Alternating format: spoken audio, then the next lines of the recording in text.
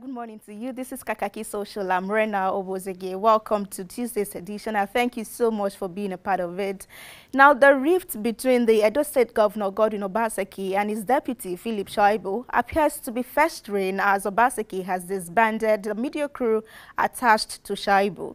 Now, this may not be unconnected to the incident at the 60th anniversary of Midwest referendum in Benin City, the Edo State capital, on Monday, where Shaibu's media aides were prevented from entering the hall based on orders from above, as it was said, before Shaibu finally left the center.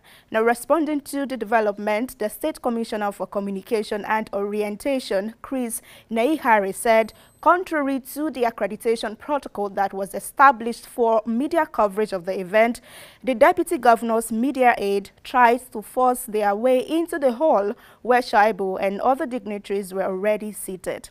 Now, besides this, on Sunday at the Thanksgiving service of Edo at 32, as you would see on your screen, it was reported that a security personnel attached to the governor prevented Shaibu from greeting his principal in church.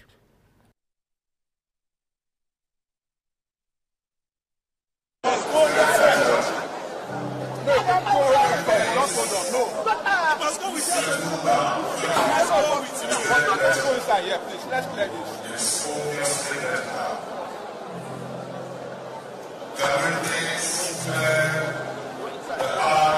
Don't go in, please. Don't go in. Videoing what is happening. No, it's not fair. It's not fair. Tell them to film what's happening. Can we go now? Let's go. Let's go. Retrospectively, what we are.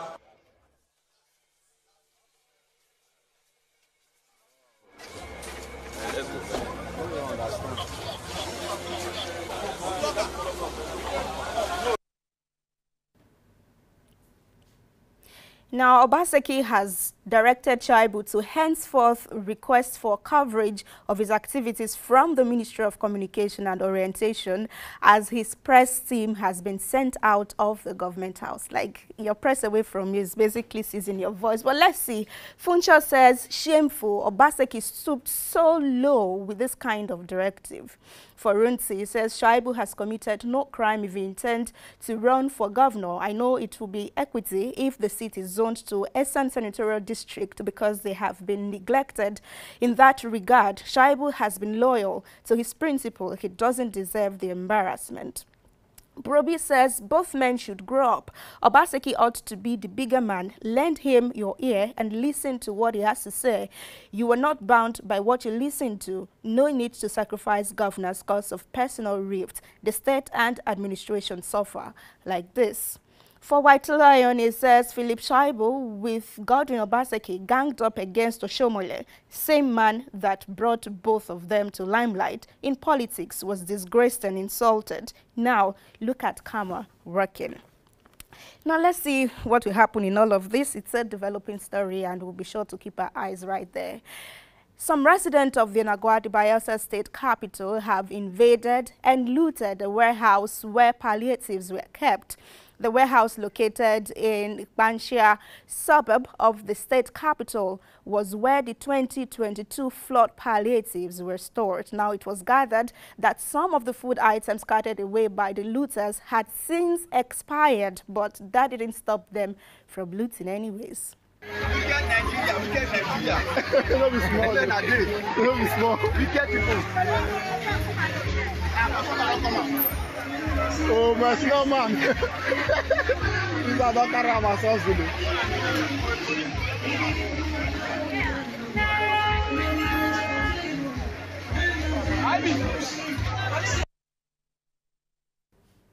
Okay, so taking turns to loot right there, claiming that it is for them. But we do not know if it is, leftover from 2022 flood palliative or the new one, if it has gotten to their state for the fuel subsidy removal. Hunoma says it is not stealing. They are the actual owner of it. If mountain didn't go and meet Moses, then Moses will go and meet the mountain. Please use the right word at the right time. The food belonged to them. It was said that they stole and and he's correcting us right there. Abdullah says, why government keep all these items for long while it's people suffering from subsidy removal? I am not supporting them, but sometimes something has to be done to avoid the occurrence of evil activities. For Umar, he said, well done, Bayelsans. Nobody has a monopoly of breaking law and order. For decades, our politicians are breaking law and order with impunity, and it's becoming a norm among them. For another user, Abba Musa, he says, this is very good, but please don't invade people's shops. People must eat to live. The level of hunger in Nigeria is so terrible. Definitely, I think that's final word there is so key as you continue. Please know whose property or whether it actually belongs to you or fellow people like you are going through the same stuff as you are going through. But let's move away from that to say that the presidency has disclosed that the president, Bola Ahmed Tinubu, will not have a rethink before relieving any minister of his or her duties if they underperform.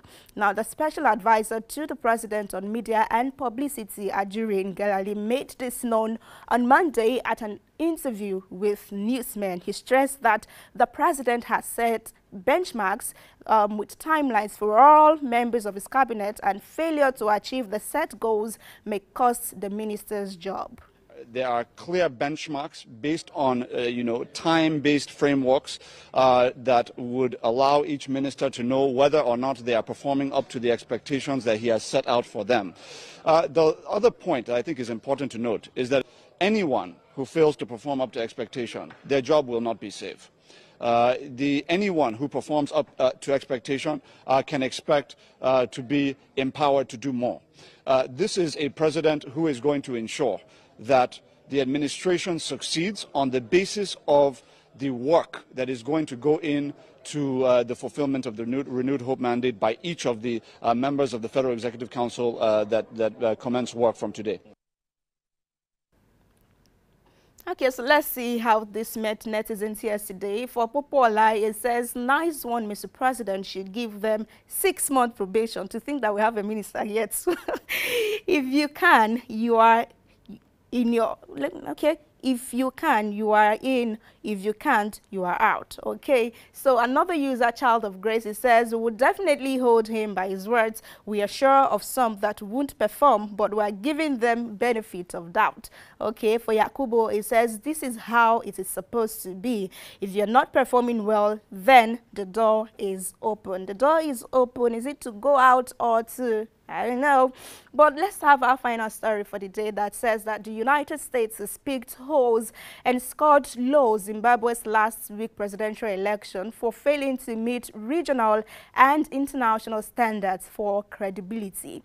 According to some civil society organizations, officials of the Zimbabwe Election Commission, ZEC, pressured election observers to sign altered polling station result forms, and the U.S. is saying that in their preliminary report, there are problems with the transparency, independence, fairness, and credibility of electoral processes, undue restrictions on the rights to freedom of assembly and association and freedom of expression that are guaranteed by Zimbabwe's constitution and reflected in regional guidelines, report of voter intimidation, and the disenfranchisement of candidates, particularly women.